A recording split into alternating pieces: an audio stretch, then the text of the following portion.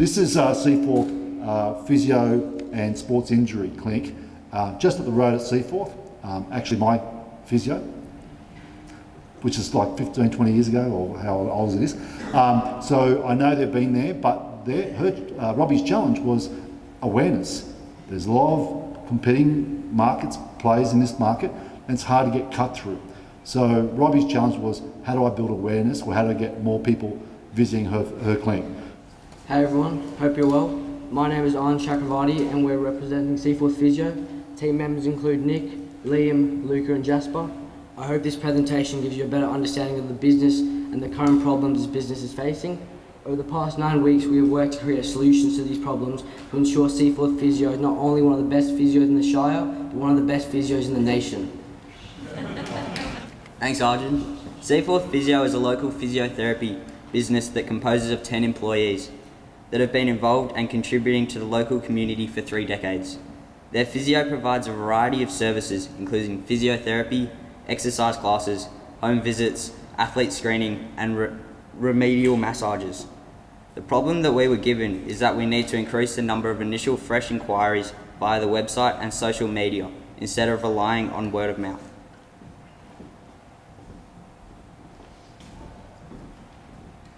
Thanks, Liam.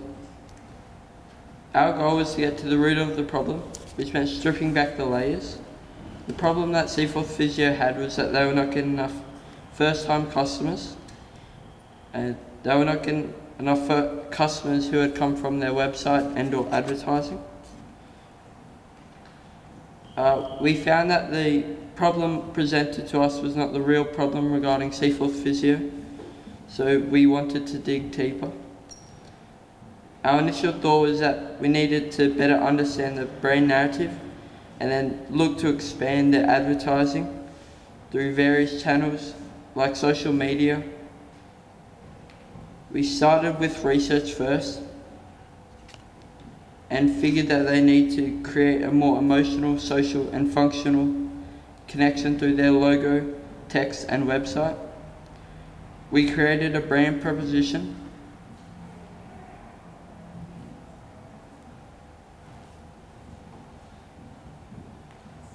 to compare Seaforth Physio with its competitors.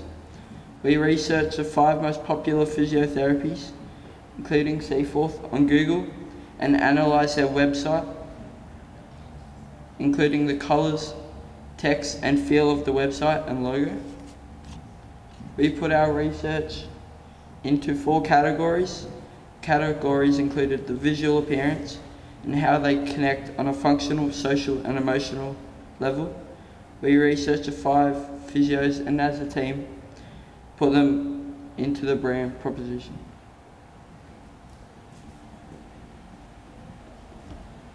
Thanks, Nick. So what have we learned so far? The 3 problems we've uncovered is 1. This business is not expanding their marketing and advertising channels. Currently 50% of their new customers come from word of mouth. And although this isn't a bad thing, if this business is willing to create a marketing budget and advertise on platforms like Facebook, the number of new inquiries will be significantly enhanced, resulting in more recurring customers. 2. This business does not evoke an emotional feeling through their overall brand identity. What I mean is, for example, Qantas, the spirit of Australia. When you think of Qantas, you instantly think of luxury and great service. Now think of Jetstar. I don't even know its slogan. Jetstar, like Seaforth Physio, fail to evoke an emotional feeling through their brand identity, and thus they don't differentiate themselves from their competitors and attract their target demographic. Our goal is to make Seaforth Physio the Qantas of the physio game by ensuring their brand identity evokes an emotional feeling. The 3rd problem is that Seaforth Physio has a large variety of services they provide, although they don't advertise these services. If you didn't know, Seaforth Physio has a large variety of services. What we need to do is ensure they advertise these services so they stand out from their competition. If we can truly highlight and expose these services, people from Blacktown will come out of their way to be served at Seaforth Physio.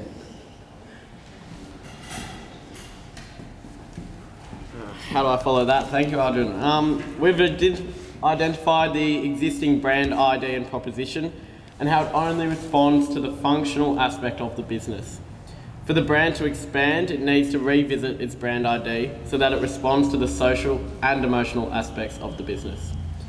Once this is achieved, we can begin marketing and advertising, in which we can utilise Facebook ads and Instagram as well to widen their online presence and therefore draw in more customers.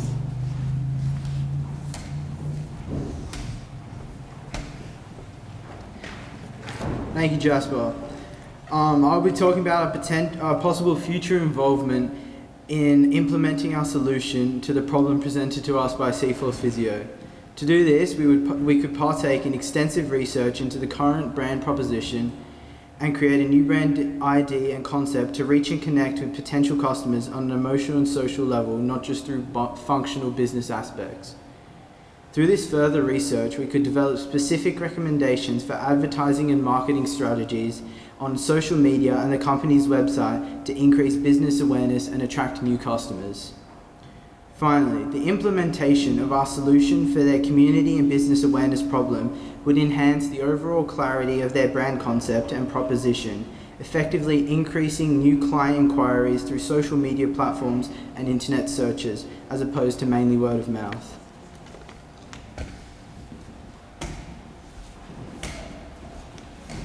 This program has taught us a whole new range of skills, which includes teamwork while utilising a structure to solve the business's problem, research to analyse the business and their competitors, and especially the importance of expanding and diversitising the business.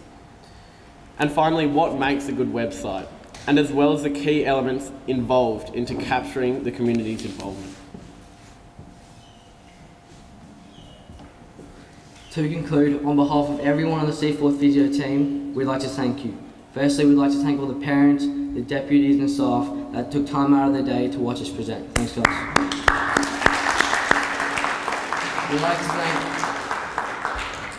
Secondly, we'd like to thank Mr. Maguire and 7mile for creating this program and organising it and ensuring it ran smoothly for the past 9 weeks. Thanks, guys. We'd like to thank all the business mentors for ensuring that this program ran extremely smoothly and guiding us through the program to ensuring we nailed the PowerPoint. And Seaforth Physio would especially like to thank our mentor Nigel. Thanks Nigel and all the business mentors.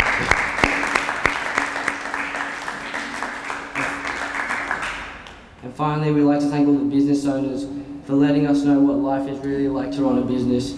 And Seaforth Physio would like to especially thank our business owner Robbie for letting us know the ins and outs of her business and ensuring she took all of our feedback on board. So thanks Robbie and all the business owners. I think I'm going to have to steal your word, Harry. Wow, wow.